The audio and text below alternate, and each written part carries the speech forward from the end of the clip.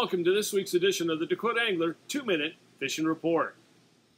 Well, the weather definitely turned more wintry this past week, and that has really minimized the number of people that have been able to go out open water fishing because guess what?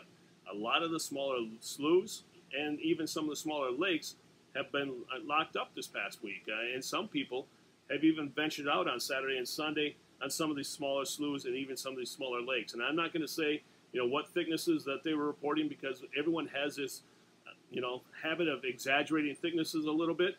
Whether or not you go out or not, it's really the main key is being safe and also deciding what your risk tolerance is. Is it really worth going out there this time of year right now for a fish? And at this point in time, I would say the thickness is variable, but the good thing is even though that we're going to warm up during the upcoming week during the day, the overnight lows are going to be cold enough that we're going to actually preserve, maybe even make a little bit more ice than what we already have out there. It's really going to be dependent on the amount of wind that we see this upcoming 7 to 10 days. So again, we're there. We're not quite there where I think a lot of people are safe enough, but a few people did venture out, but I have not gotten any reports back from those people at all, which, again, can be good or bad, if you know what I mean. As far as open water, a lot of people, that have ventured out have gone to the river. That's really the only place that people are really taking their boats out, and that's been hit or miss depending on the wind and the weather. No, as far as I know, nothing real big as far as walleyes are concerned, and I have to, take that with a grain of salt. 8 to 10 to 12 pound walleyes are still big in my books, but compared to what they have been catching out there, it's a little bit smaller than what they're used to. But again, reapers have been the bait of choice out there, hands down, and we have plenty of them on hand here. And again, if you can't stop by at the store, make sure you order them online at dakotaangler.com. In this week's edition of Todd's Tackle Tips, we're going to talk about early ice and some of the things that you need to keep in mind for this time of year. Obviously, the first thing that you need to keep in mind is your safety, and one of the things that are going to threaten your safety the most is the ice thickness itself. So you got to figure out how thick the ice is, and some of the best things that have come out in recent years to help you with that has been with these light flights and the light flightings that will attach to a cordless drill that you can use as you're walking out to test the thickness of the ice. Whether or not you're talking about a Strike Master light flight or an Eskimo pistol bit or a K-drill or even a Jiffy torch, they all do the same thing in different form or fashion.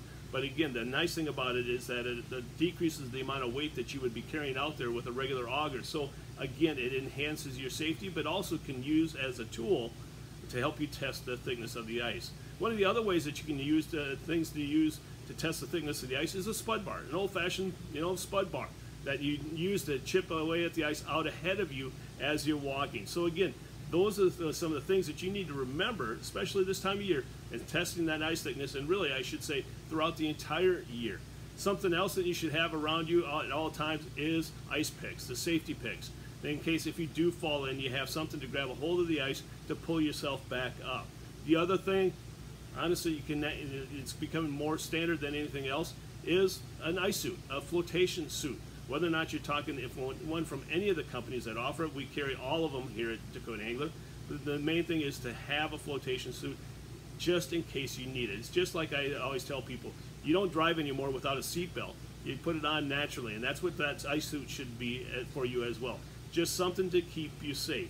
If you don't want to wear an ice suit, at least have a life jacket around you, a life vest, to keep you afloat, to get you out of there in case, someone's nearby. And that's the other thing to have is, again, a rope, a throw rope of some sort.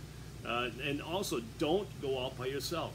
A lot of times people will go out venturing by themselves and they get in trouble and then they don't have anyone to help them. Again, these are all things that you really don't want to think about because you don't want to think about the reality or the possibility of that happening. But again, it's better to be prepared than sorry. So again, if you have any questions about any of this stuff that we talked about or need any of these light flights or any of the suits that we talked about, stop on by here at the store or feel free to give us a call at 605-336-9132. Now it's time to take a look at a few photos that you sent in to me this past week. And honestly, folks, there's not many, only one, and it's West River.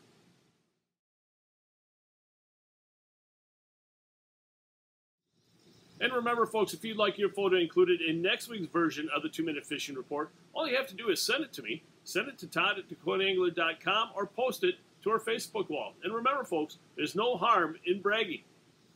And before we end this week's report, I want to remind you of a thing and also emphasize a point that you've heard me say it many times before, that we are your fishing headquarters. And I can honestly say that we are definitely your ice fishing headquarters, because you're not going to find anyone else that has the amount of tackle and ice fishing equipment that we have here at Dakota Angler at 1120 East Benson Road. If you don't believe me and you haven't seen it yet this year, make sure you stop on by the next time you're in Sioux Falls, and you will be amazed at the selection that you have in one location right here in Sioux Falls. So again, check us out. If you can't be here at the store, check us out on the web at DakotaAngler.com. Well, folks, that's this week's version of the 2-Minute Fishing Report. For Dakota Angler, I'm the owner, Todd Heitkamp, and as we say around here, fish on! We'll see you next week. And again, thanks for watching. Stay healthy. And folks, as always, stay safe.